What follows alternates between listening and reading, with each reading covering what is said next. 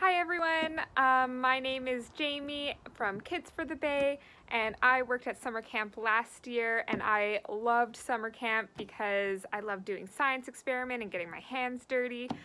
And today I'm going to be reading you a book all about the Triceratops. And this kind of connects to summer camp a little bit because on a couple of our field trip sites we usually get to see a couple dinosaur skeletons and learn a little bit about those. So we are going to learn a little bit about the Triceratops today.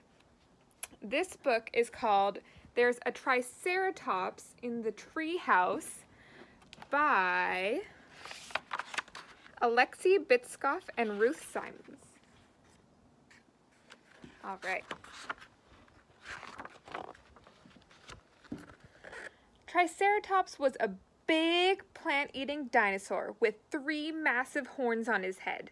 He lived around 70 million years ago, many millions of years before the first humans appeared. But just imagine if Triceratops was alive today. How would he cope with modern life?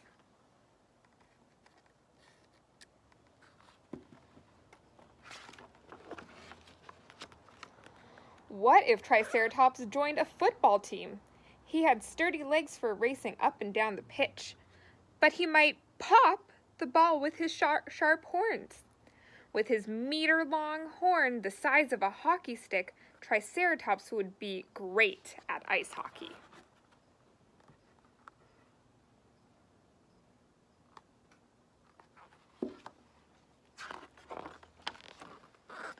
What if Triceratops went to the dentist? It would take the dentist all day to check his teeth. Triceratops could have up to 800 teeth in its mouth.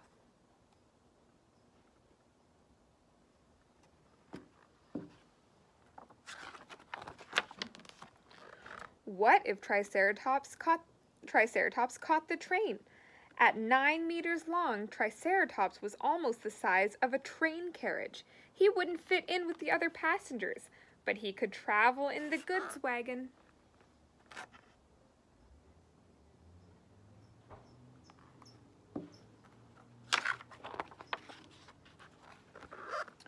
What if Triceratops went on holiday? With his sharp, parrot-like beak, Triceratops could easily crack open coconuts. They would make a tasty drink for everyone on the beach. But Triceratops would rather munch on palm leaves. His sharp teeth were perfect for slicing them up.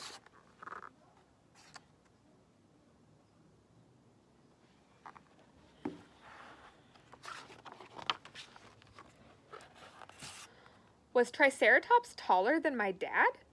Triceratops was much taller than any human. His skull alone was taller than your dad.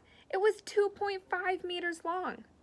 Baby Triceratops was much smaller than its parents. Its head was only just bigger than yours.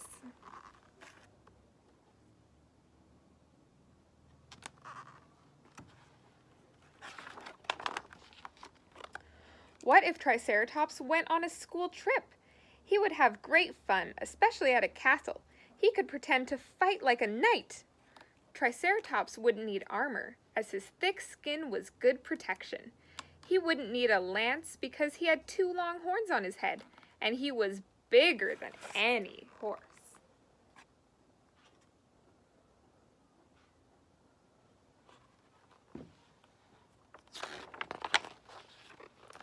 What if Triceratops took a ride in a hot air balloon?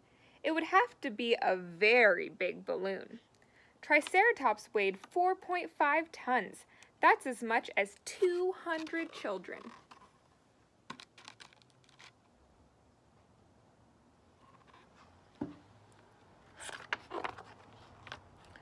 What if Triceratops got too hot? Animals keep cool in different ways. Humans sweat and dogs pant, but Triceratops would use his head frill to cool down. Blood flowing to the frill carried heat away from his body. He just had to find some shade or a nice cool breeze.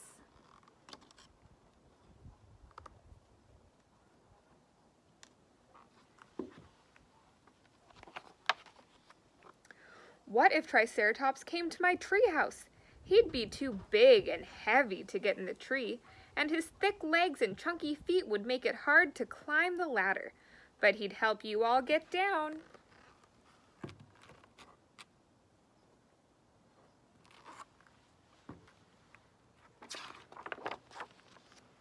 Triceratops' skeleton.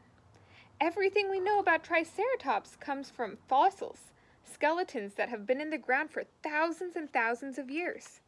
This means we know lots about dinosaurs, even though no one has ever seen one.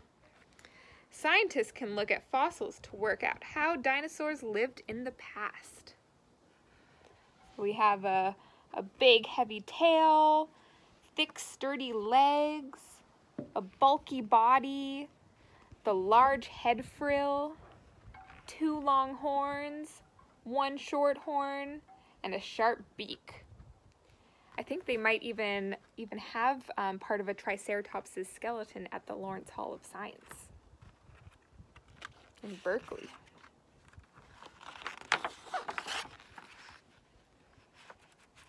Oh, and this is a funny Triceratops' passport, and it shows you how to pronounce it. Triceratops.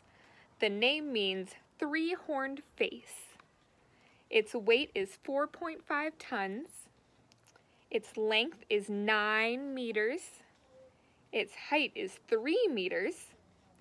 Its habitat is scrubland, bush, and prairies. And its diet is ferns, palm leaves, and other plants.